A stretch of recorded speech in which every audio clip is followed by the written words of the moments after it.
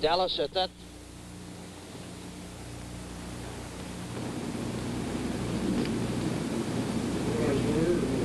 That smoke, as we said earlier, is from the flares that are set out by the spacecraft itself upon landing to mark its location.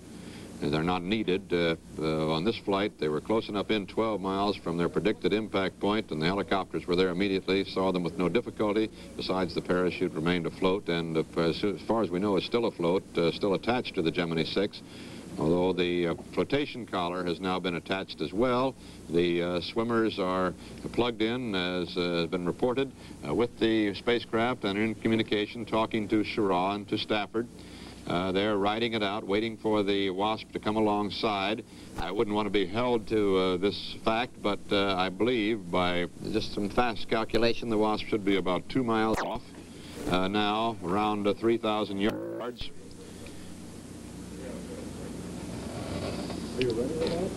Mike Wallace has a frogman with him, as a matter of fact, and he can really give us a frogman's eye view of what's happening right now. It's our old friend, Lieutenant Junior Grade Marty Every of Notre Dame University, who was with us last time around, Walter. He was the officer in charge of the swim team that recovered for McDivitt and White, as you remember. He has in his hand here that orange telephone that they plugged into the side of the spacecraft, the Gemini 7, so that indeed they can talk inside, the swimmers can. Marty, it seems to be a tremendous amount of smoke if it's just coming from the spacecraft. There's the surface of the water from maybe 100 yards along seems to have smoke over it. Well, Mr. Wallace, I believe that these flares are thrown out by the search aircraft when they spot this, and these flares give the rescue aircraft a place to shoot for if they can't actually see the spacecraft. That smoke is coming from those flares. The green dye is what comes out of the spacecraft itself. I see. Now, you people stay, when I say you people, the frogmen stay right with the spacecraft under all circumstances, even if the astronauts have been taken out and flown by helicopter back aboard the carrier, you people stay right with it. Yes, that's correct. We close the doors to the thing if they're left open, seal it if possible, and stay with the raft which is attached to the collar.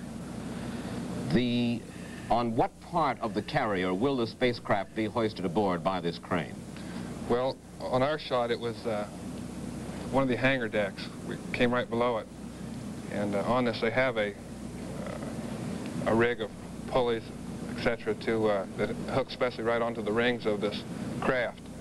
The captain will pull the aircraft carrier right alongside, and we'll hook into this. And when they hook in, start to haul in, is when we leave the raft. I understand that Dennis Bowman, who is the lead swimmer on this M1 team, has another reason to be particularly happy this week. Not just the recovery of Gemini 6, but something else. Yes, that's true. His wife last week gave birth to a 9-pound, 9-ounce little boy, which he has yet to see, so I imagine he'll be...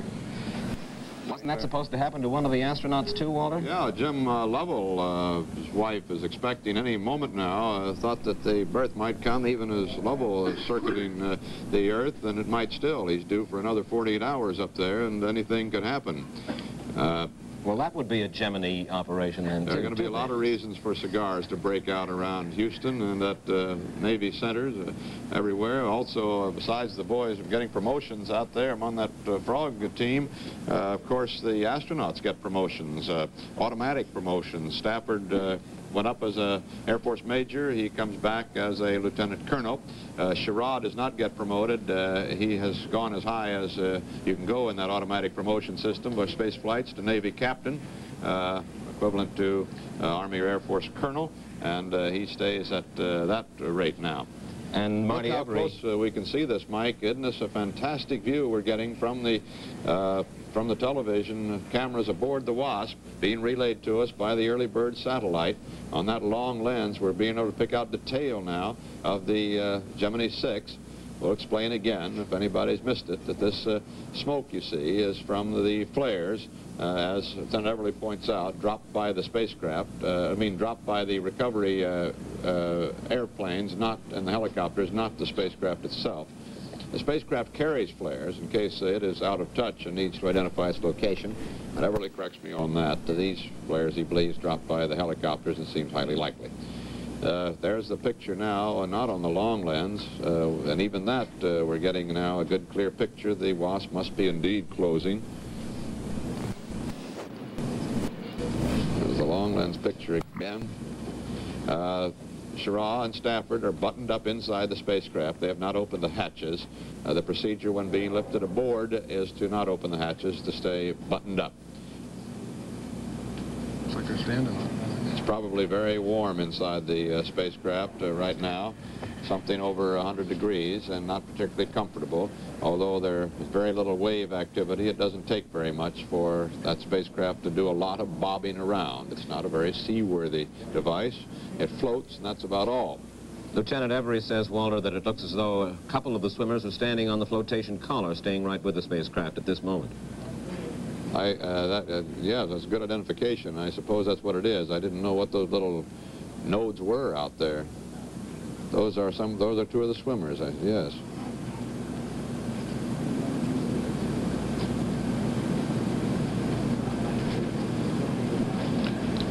The WASP closing, the last we heard, at now around 25 knots. She got up to flank speed. That is her highest speed of 32 knots a short while ago.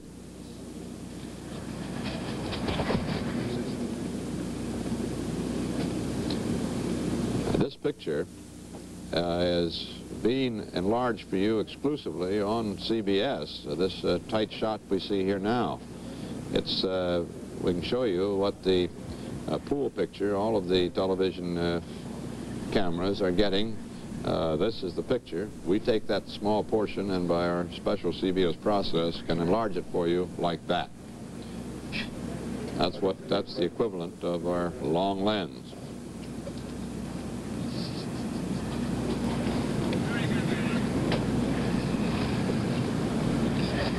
Thus spake Zarathustra.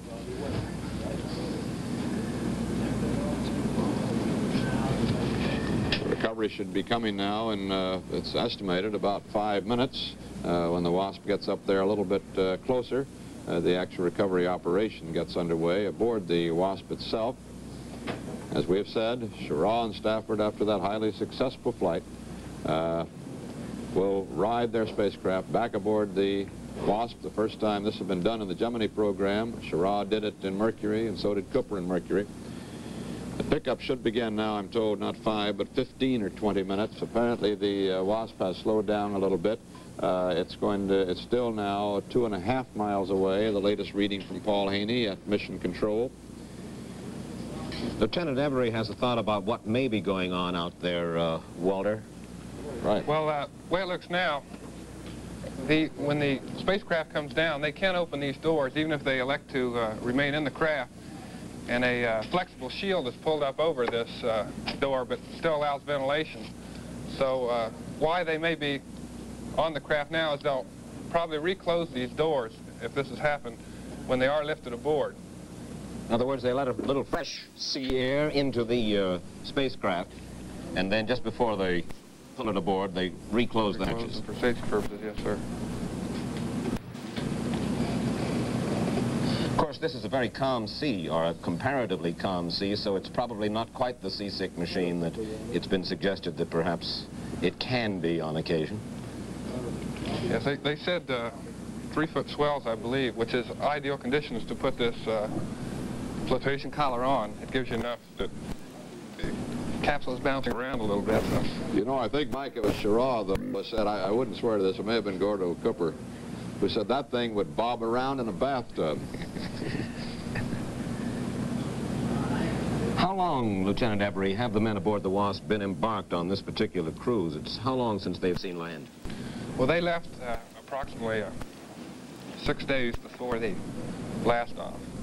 So they've been out there, be about close to 20 days when the next one is recovered, and another 4 or 5 days to get back in to the carrier. So it's a pretty good cruise they're making out there now. But everybody will be home for Christmas, hopefully. I hope so.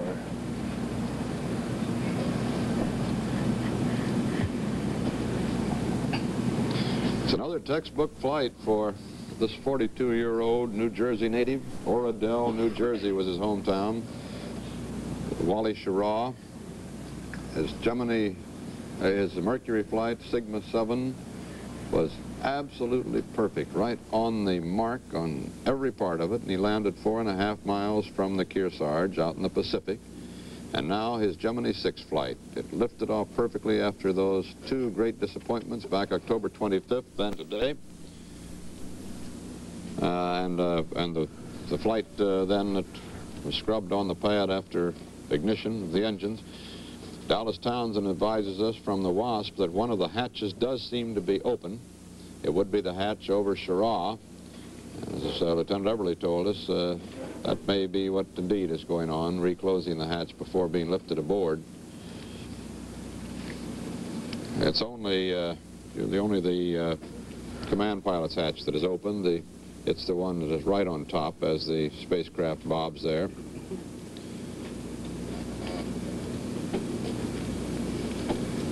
Let's recount very quickly for anybody who came in late, and if you did, I pity you, because this has been an exciting morning.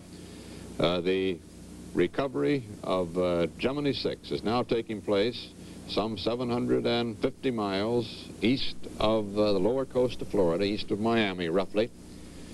The aircraft carrier WASP, with our television cameras relaying a picture through early bird to us, is closing in on the spacecraft, which we see in our screen. The helicopters have been overhead since splashdown almost 45 minutes ago. The flotation collar has been attached. We can see the frogmen perched on the edge of the spacecraft on the flotation collar. We've been told that the hatch over Schirra is open, or has been at any rate. Then the retrofire and return as the entire flight of Gemini 6 has been perfect. We expect to have the pilots back aboard the aircraft carrier WASP in about another 10 minutes. Let's go now to Dallas Townsend aboard the WASP. And by Captain Joseph Berryman, who is Chief of Staff to Admiral Leonard. Then, after very few greetings, these ceremonies don't take long. They'll be taken down below to sick bay, where they will undergo medical examinations. In the case of Schirra and Safford, the medical examination will be much more cursory than it has been in previous physical medical examinations of this type. The reason being that the assumption is that both of them are in good condition, and all they'll do is check their heart, pulse rate, eyes, ears, nose and throat, and all those other ingredients that go to make up a physical examination. The examination of the GT-7 astronauts will be far more detailed and complex, because after all, they will have been up there 2 weeks by the time they come down.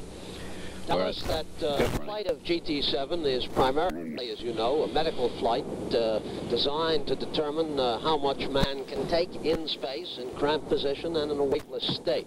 Whereas, of course, GT-6 was the rendezvous flight, and the astronauts being made ready to come aboard this carrier will be checked to see, of course, that they came through their flight in relatively good condition.